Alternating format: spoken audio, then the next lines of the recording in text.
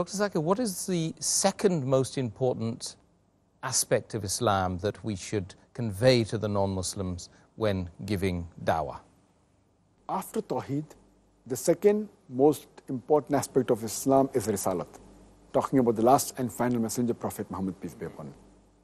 The moment you prove to him about the existence of Allah subhanahu wa ta'ala, our shahada is, La ilaha illallah, Muhammad Rasulullah, there is no God but Allah, and Prophet Muhammad, peace be upon him, the messenger of Allah. So after you convince him about the oneness of Allah subhanahu wa ta'ala, take him away from shirk and idol worship, then you have to prove to him about the last and final messenger, Prophet Muhammad sallallahu alaihi wasallam. And I've given the talk on Muhammad sallallahu alaihi wasallam in the various religious scriptures. Time will not permit us to speak in detail. I'll just give a few references, not mention the quote, just the references. How to prove to the Jews and the Christians about Muhammad sallallahu alaihi wasallam. If you read the Old Testament, the prophecy of Muhammad sallallahu alaihi wasallam is mentioned in the Old Testament. I'll just give the references. Details you can go to our website, irf.net. The prophecy of Muhammad sallallahu alaihi wasallam is mentioned in the book of Deuteronomy, chapter number 18, verse number 18. In the book of Deuteronomy, chapter number 18, verse number 19. In the book of Isaiah, chapter number 29, verse number 12. In Song of Solomon, chapter number 5, verse number 16. The name of Prophet Muhammad sallallahu alaihi wasallam is mentioned in the Old Testament, in the Song of Solomon, chapter number 5, verse number 16. He is also prophesied in the New Testament. There are many, I'll just mention the main ones. Prophet Muhammad sallallahu alaihi wasallam is prophesied in the Gospel of John, chapter number 14, verse number 16. In the Gospel of John, chapter number 15, verse number 26. In the Gospel of John, chapter number 16, verse number 7. In the Gospel of John, chapter number 16, verse number 12 to 14. And there are many prophecies. That's what the Quran says in Surah Araf, chapter number 7, verse number 157.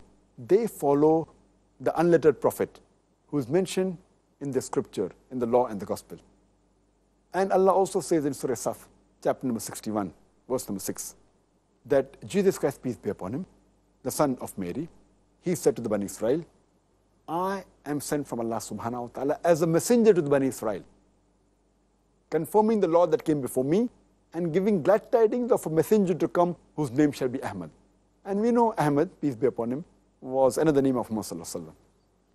Regarding how to convince the Hindus, which are the third largest religious people in the world, Hinduism. In numbers, first is Christianity, second is Islam, third is Hinduism, and following but naturally is Islam number one. Again, if you read the Hindu scriptures, there are hundreds of verses in various different Hindu scriptures which speak about Muhammad sallallahu alaihi wasallam. I'll just mention the main important one, I'll just give references. Muhammad sallallahu alaihi wasallam has been prophesied in Bhavishya Purana, Parva 3, Khanda 3, Adhyay 3, Shlokas 5 to 7. He's also prophesied in Bhavishya Purana, Parva 3, Khanda 3, Adhyay 3, Shlokas 10 to 27. He is prophesied in the Kuntap Sukta, which is Atharva Ved, book number 20, hymn number 127, verse number 1 to 14. He is prophesied in the Atharva Ved, book number 20, hymn number 21, verse number 6, as well as Atharva Ved, book number 20, hymn number 21, verse number 7. He is also prophesied in Rig Ved, book number 1, hymn number 53, verse number 9. And you can go on and on giving references. One important prophecy is the prophecy of Kalki Avatar, which is in the Kalki Purana, chapter number 2, verse number 5, verse number 7, verse number 9, verse number 11, verse number 15. And it gives details about the name of the father of Prophet Muhammad. It is mentioned as Vishnu Yash. If you translate it as servant of God, that's Abdullah, which is the name of the father of Muhammad sallallahu alaihi wasallam. His mother's name is given as Aminah.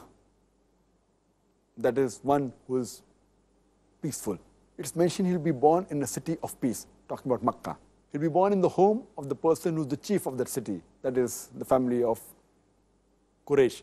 He'll have 4 close companions, talking about the Khulafah Rashidin. And on that angels will help him in the battlefield. The full talk I've given Muhammad sallallahu alaihi wasallam in the Hindu scriptures alone. So this was, in short, how you can convince. Then you can convince the Buddhists that Muhammad sallallahu alaihi wasallam mentioned the Buddhist scriptures, in the Parsi scriptures, and the other scriptures of the world. The first is Tawheed. Number 2 is Muhammad sallallahu alaihi wasallam.